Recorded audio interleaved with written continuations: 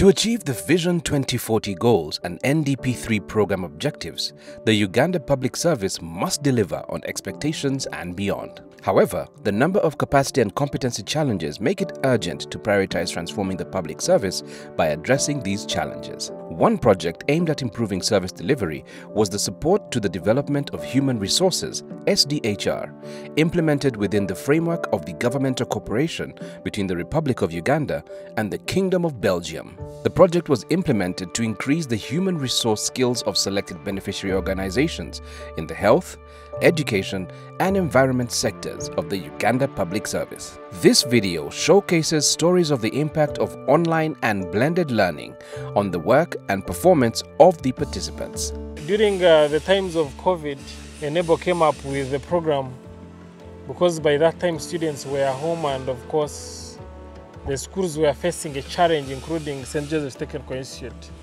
Thanks to Enabel that they thought about this program and they trained us on how to use the online platforms, including Moodle, Zoom and other learning platforms. Over 2 years, the project supported 1,483 participants, 906 being male and 577 being female, from 20 beneficiary organizations. After we had finished the face-to-face trainings, we were onboarded for the eLearning, that was online studies. They created for us accounts. And then they sent links to our email addresses. We were given an opportunity to set up passwords that were convenient for us to use. First of all, I first secure a good internet connection and a gadget, either a laptop or a smartphone. They can all work. Then I go to my web browser. I prefer to use Chrome. Then I enter my URL address like Enabel eLearning Campus. Afterwards, it will display for me the dialog to log in my username and password. Then I enter into the campus. I go to dashboard, select whatever I want to do. If I'm looking for my courses, I'll get them. If I'm looking for my tests, I'll get them and do and submit. The layout is excellent and we see the way the courses have been aligned. You can easily find what you want. First of all, it's pictorial in nature, so it's eye-catching. And most of us are attracted when you see something, even if there are words and they see pictures, at least you'll persevere through. So when you go like the dashboard, you'll get to know which courses you can enroll for.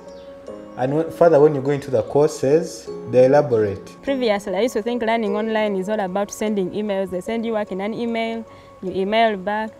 But it was really surprising that I could do a lot of things and interact with as many people as possible in that one campus, almost equivalent to going to university. Before SDHR courses, we enrolled for quite a number of courses. The first one being technology enhanced learning, and there was general teaching methods course, which were all in a blended form. Digital initiatives were also supported, including digital literacy, supply of ICT equipment, support for installation of e-services systems, and conducting digital assessment exercises. At the institutional level, partner organizations and their teams were supported to envision, plan, strategize, resource, program, and lead the effective delivery of services. I was enrolled on leadership and management. I was enrolled on strategic plan, human resource, and even ICD Yellow. I've been enrolled into a number of courses in this eLearning campus. I've been enrolled in financial management. I've been enrolled in effective communication. I've been enrolled in strategic planning. I finished digital literacy and I was certified. I got a digital certificate, which I'm actually using on my LinkedIn profile. I finished work processes, the assignments. I finished part of the project planning, though because of the schedules, I wasn't able to finish everything. Some of these were group assignments. At the organizational level, teams were supported to strategize, plan, resource, implement, monitor, review, and reshape institutional actions in line with the current mandate and future requirements. Individuals were supported to effectively and efficiently carry out assigned functions, leveraging their competencies, leading to successful performance. My work has even been made easier. You know, on the internet, everything is there, but it's just a matter of getting the resources and put them together. It has even become easier for me because I don't even have to create content. The content is there. It's just a matter of now blending it and organizing it. Under human resource, I had to learn about my roles as deputy principal in that aspect. I had to learn how do I allocate different sections and how to motivate those people, especially how to motivate the people I lead. Online process has really changed my way of doing work, in that I am able to conduct a class wherever I am online with my students, be able to interact. I'm able to receive feedback from my students without even me reaching them.